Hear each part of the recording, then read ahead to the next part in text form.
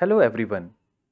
Let's have today Scientists of Modern India. G.N. Ramachandran. G.N. Ramachandran was born on 8 October 1922 in Ernakulam, Kerala. His father G. Narayan Iyer was the principal of Maharaja's College in Ernakulam. Ramachandran did his intermediate from Maharaja College and his BSc Honours in Physics from St. Joseph College, Trichy.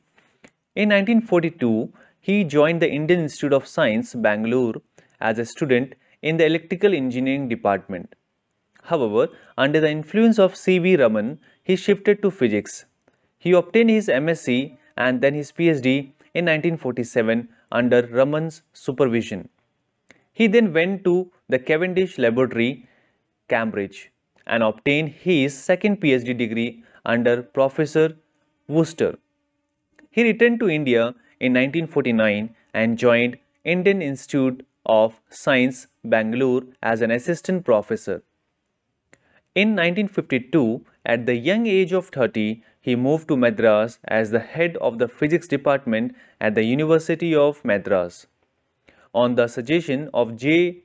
D. Bernal, the crystallographer and the chemist who visited the university in 1952, he started work on determining the structure of the protein collagen, the fibrous protein found in skin, bone and tendon.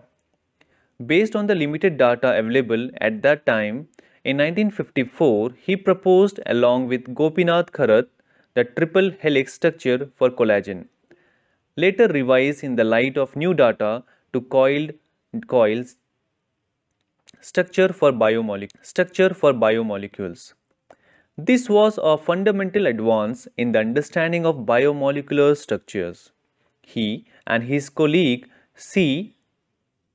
Ramakrishna and V. Sesakaran went on to develop methods to examine and assess structures of biomolecules, in particular peptides. In 1963, this resulted in famous Ramachandran map, which is an indispensable tool in the study of molecular structures today. His contribution in the field of X-ray crystallography, such as anomalous dispersion, new kinds of Fourier synthesis, and X-ray intensity statistics are also extremely important.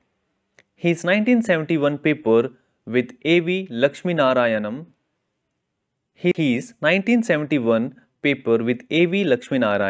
on three-dimensional image reconstruction was to have important applications in computer-assisted tomography. In 1971, Ramachandran returned to Bangalore to set up the Molecular Biophysics Unit at the Indian Institute of Science, Bangalore, which is today a major research center. He was elected Fellow of the Royal Society in 1977 and was awarded the Shanti Swarup Bhatnagar Award. In 1999, the International Union of Crystallography awarded him the prestigious Evolve Prize, which is given only once in 3 years. He was the editor of Current Science between 1950 and 1957. Thank you.